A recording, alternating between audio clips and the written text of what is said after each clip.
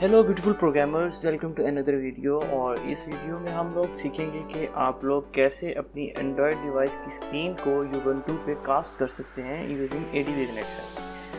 तो without any further delay let's get started. और शुरू करने से पहले अगर आप लोगों ने मेरे चैनल को सब्सक्राइब नहीं किया तो सब्सक्राइब कर लें और बेल आइकन प्रेस करना ना भूलें ताकि लेटेस्ट वीडियोस आपको मिलते हैं। तो सबसे पहले आप अपने टर्मिनल को ऑन कर लें। टर्मिनल को ऑन करने की शॉर्टकट की है Ctrl-Alt-T। ठीक है, जब ये प्रेस करेंगे तो आपके सामने टर्मिनल ओपन हो जाएगा। ठीक है, तो सबसे पहले जो आपने कमांड इंसर्ट करनी है वो है इंस्टॉल करने की ADB टूल्स। ठीक है, तो उसके लिए आपको कमांड इंसर्ट करनी है sudo apt-get install android-tools-adb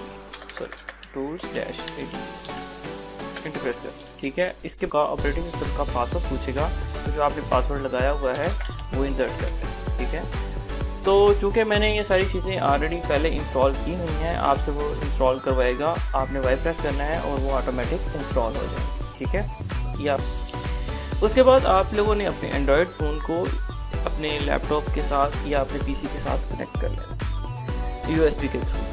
जब कनेक्ट कर लेंगे तो आपने ये चेक करना है कि आपका फ़ोन कनेक्टेड है या नहीं है। तो आपने कमांड इंसर्ट करनी है ADB डिवाइसेस। जब आप ये कमांड एग्जीक्यूट करेंगे तो आपके सामने जो आपके एंड्रॉयड फ़ोन की डिवाइस है उसका मॉडल। इसके लिए आपने अपने फ़ोन को डेवलपर मोड में लेके जाना है और डेवलपर मोड में लेके जाने के बाद आपने USB डिबगिंग ऑन करनी है। ठीक है, जब USB डिबगिंग ऑन कर देंगे तो आपने अगेन यही ADB डिवाइसेस की कमांड इंसर्ट करें। तो ये देखें कि आपके सामने वो डिवाइस जो अटैच्ड है वो आपके सामने आ गई। इंस्टॉल करनी एक और चीज़ जो आपको अपने सिस्टम पे इंस्टॉल करनी है वो है ffmpeg। ठीक है, ये टूल है जो कि हमारी जो स्क्रीन रेंडर हो रही होती है उसको रेंडर करने के लिए। ठीक है, तो आपने एक कमांड इंसर्ट करनी है sudo apt-get install ffmpeg। ठीक है, ये इंसर्ट करनी है और ये मैंने ऑलरेडी इंस्टॉल की हुई। इसके बाद आपने एक कमांड इंसर्ट करनी है जो कि है ADB shell screen record। ठीक है, -- output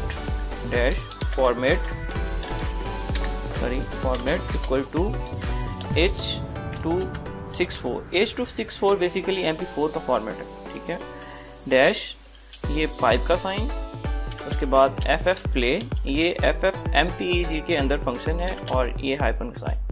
ये इंसर्ट करके आपने इंटर बटन प्रेस कर देना है। It will take some time, आपको थोड़ा सा टाइम लगेगा लेकिन आपकी स्क्रीन पे ये शो हो जाएगी।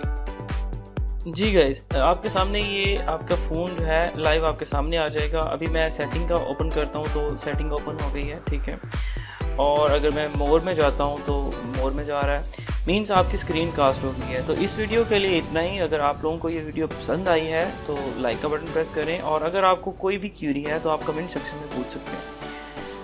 Bye bye.